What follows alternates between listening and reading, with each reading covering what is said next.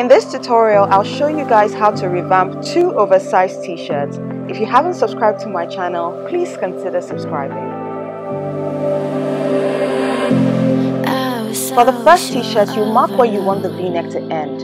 Then you pinch that point, turn it on its side, and cut out a V shape. Then you cut the excess around the neckline. Next, you place some bias trim around the cutout and you just cut it in place.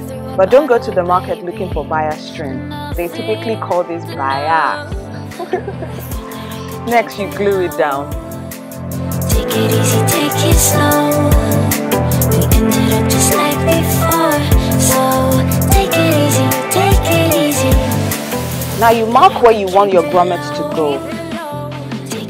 And I use this eyelet tool, which I have listed in the description box, to punch out holes where I made my marks. Next, I take some eyelet using the same tool, and I use that tool to press it down firmly.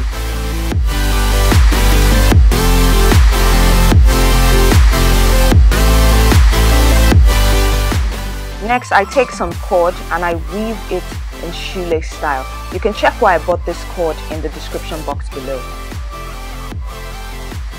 Next, you just tie off the end and hide it behind the t-shirt.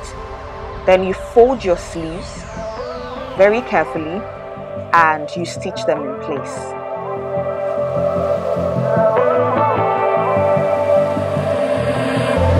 And you know how to forget.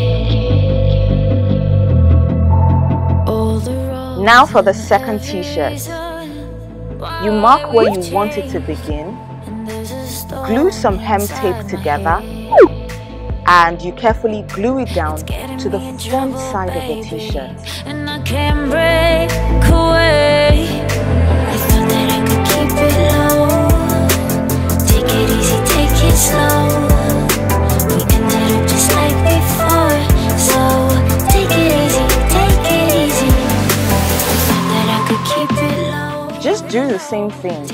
Mark where you want the grommets to go, punch out holes, and just add the grommets. That's it. Don't forget to check the description for where I bought all the tools that I used. Now just lace it from top to bottom. You can add excess. Mine was very short, so I added excess cord. And yeah, you fold the sleeves just like I did for the old one. And that's it. It's so easy. If you like this video and my terrible dancing skills, please hit the like button and subscribe. I have so many more videos for you guys. Till next time.